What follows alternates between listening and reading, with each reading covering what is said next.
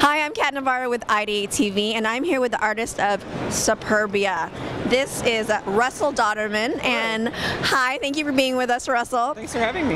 And I would like to just know a little bit about this cool comic. Like, first I was really intrigued because it was a bunch of chicks on the cover. Yeah. So I was like, what is this about? And somebody told me that it's desperate housewives meet superheroes. Yeah, I mean, I think that's a really great way to describe it. It's about if all the superheroes lived in the same subdivision, and then it's about their significant others, so their spouses, their kids, their boyfriends, girlfriends. And you get some of the superhero action of like mainstream superhero books, but it's really about the drama that goes on in day-to-day life, and it's very much a soap opera, but soap opera with superheroes is what I say. Soap opera with superheroes, love it. How did you become an artist for this? For this specifically, you know, I'd been trying to really break into comics for a while, and this is my first big thing.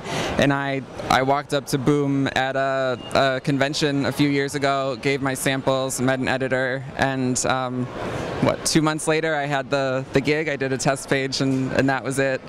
Surreal. Yeah, I know. I couldn't believe that was happening. But yeah, what you're holding is the mini-series that came out last year. It was a forestry mini-series, and that was my first big deal comic book gig.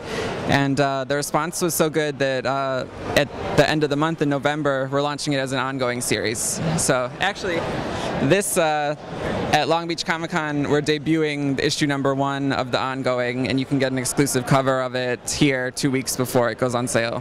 Well, I love your story about how you got into this. Do you have any advice for anybody who wants to, become an artist like you? What if they're not brave enough to just walk up to someone and give their stuff? What do you suggest they do?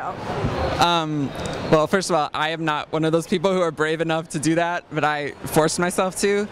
And, I spent a few years doing the convention circuit and, dropping stuff off at companies and trying to talk to editors. And the best part about that is you get feedback and you can improve. And a lot of the conventions have portfolio reviews where you actually have a specific time and you can meet with an editor face-to-face and get your work reviewed.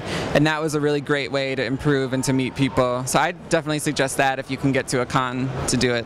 So it sounds like the key is being proactive and just persisting throughout all of this, throughout, rejection maybe? Yeah, definitely a lot of rejection, and also just keep drawing, like draw, and that you're going to get better and people will notice if your stuff's good enough, I think. That is amazing. I love hearing stories like that. So awesome. Thank you so much, Russell. And I'm Cat Navarro with IdeateTV. Thank you.